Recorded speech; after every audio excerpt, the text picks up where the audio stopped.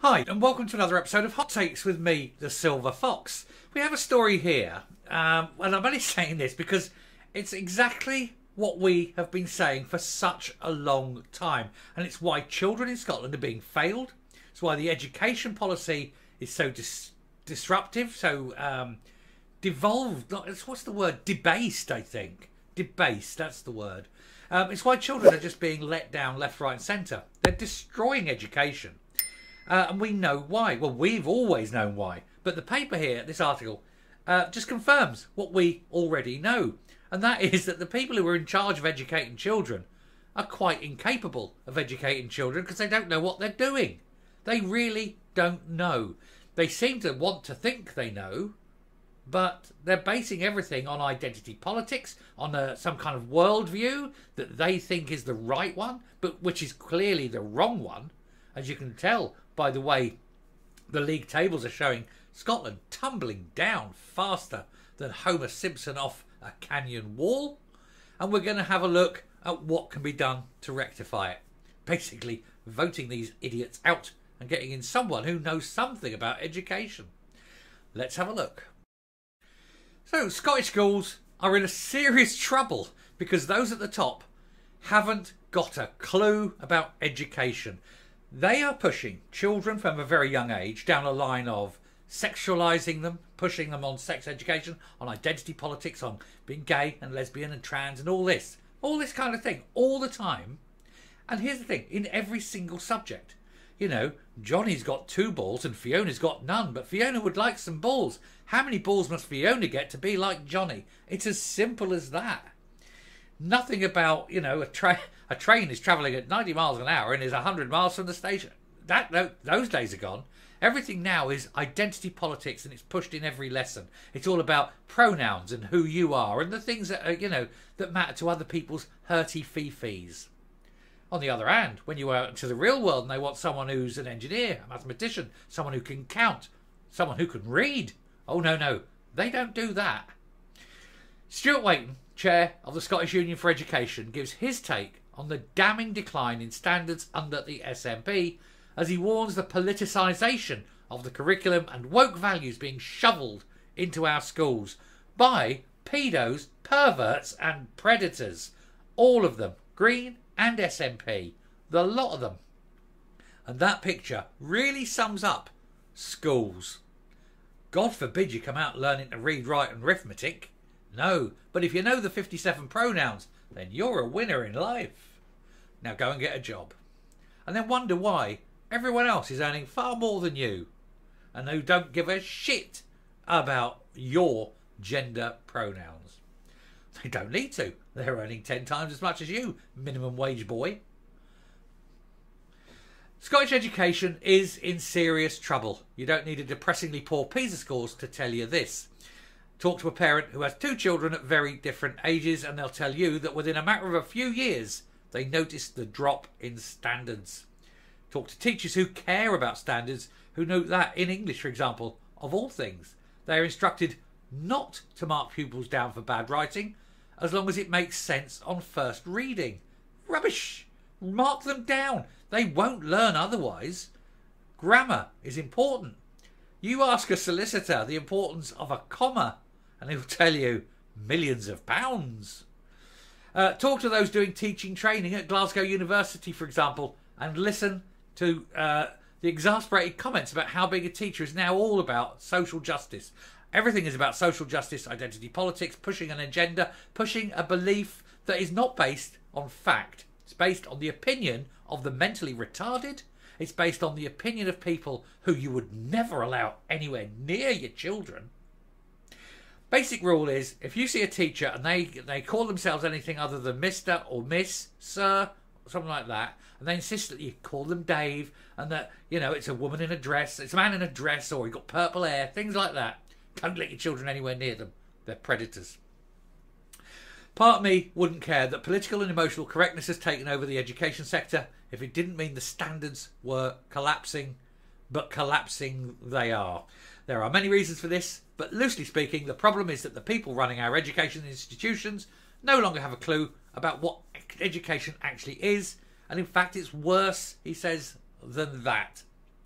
Some of them know that education is or should be. Or some of them know what education is or should be, but think that it's a problem.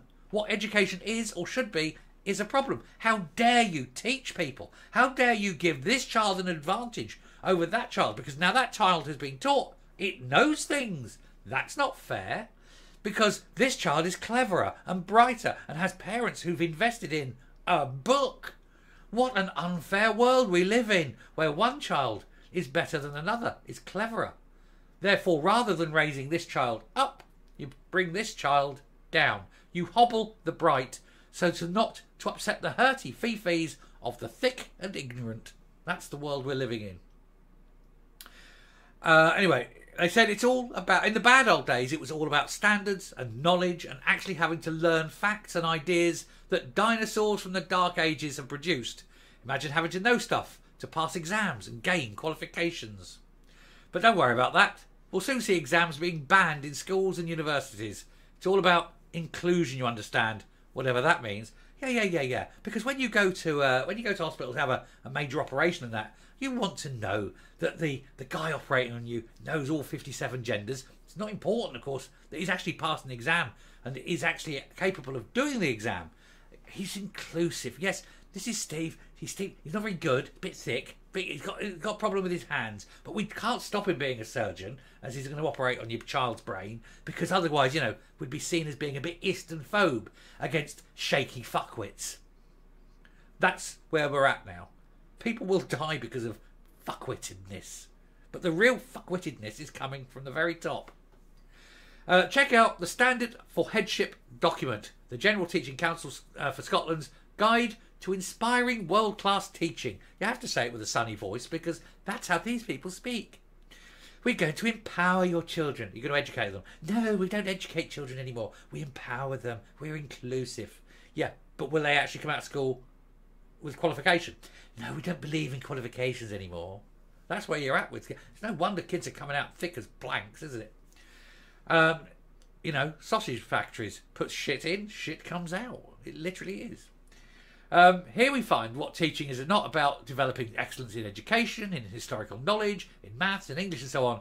It's now about sustainability, inclusion, diversity, understanding trauma and committing to social justice. If you have a child of school age or a grandchild of school age, take them out of school, educate them at home, give them a real education. Because I tell you what, you will stand them in good stead. They will look back at you years later and go, thank you, Mum, thank you, Dad, thank you, Grandma, thank you, Granddad, whoever it is. Because they will be the ones walking in to the high-paid, high-powered jobs, leaving minimum wage bozos coming out of state education who do know their 57 genders but can't read and don't know how to count and won't be trusted with operating anything more complex than a clipboard and a button that they can push. Basically, anything that can be AI'd, they just won't have a job, will they? And it's so easy to educate children. Children's brains are like little sponges, right? We all know, swear once. We know their little brains are like sponges. And the more you put in and the younger you put it in, the more that the sponge can grow and the more that they can learn. But when you are going in and all you're teaching them is how, hey, you tell me how you feel when you touch yourself. And this is Charlie, but he's Charlie with an I, but he likes to be known as a girl now. So we call him her from tomorrow and all that bollocks. Meanwhile, you ask them, give me a standard deviation on this set of numbers. Oh, I don't know what that means. No, of course you don't. Of course you don't.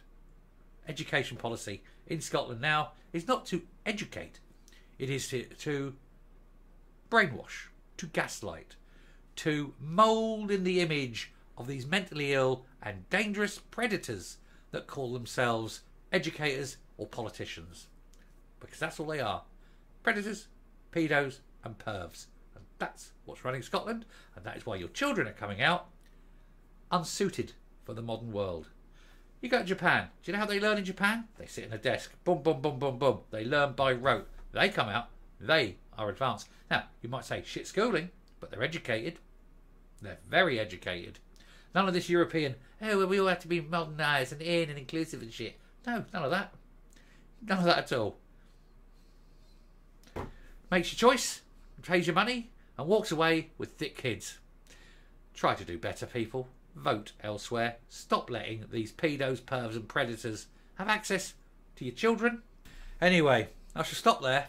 I shall come up and we shall finish the video. But it goes to show how dangerous these people are. What they're putting into children's minds. It's awful. Coming up. So will schools get any better if Labour get in? Probably not. They're just as bad. They're all left-wing and pushy. It is terrible. You need to stop voting, though. You need to stop voting for pervs and pedos and predators. And that really is the SNP and the Greens. They're the ones destroying education. You want to just hope that somebody in Labour has at least the strength to say, look, we can't keep this up. It's got to go elsewhere. We've got to change something. Or better still, let head teachers have full say. Stop letting politicians decide what needs to be taught in school, and certainly make sure that the standards for exams rise, and that if a school fails to meet a minimum standard, then you fire the head teacher. That is the way of bringing up standards. Fire the head teacher. If the head teacher knows the job's on the line, let me tell you, there'll be a lot less wank wokery and a lot more reading, writing and arithmetic, won't there?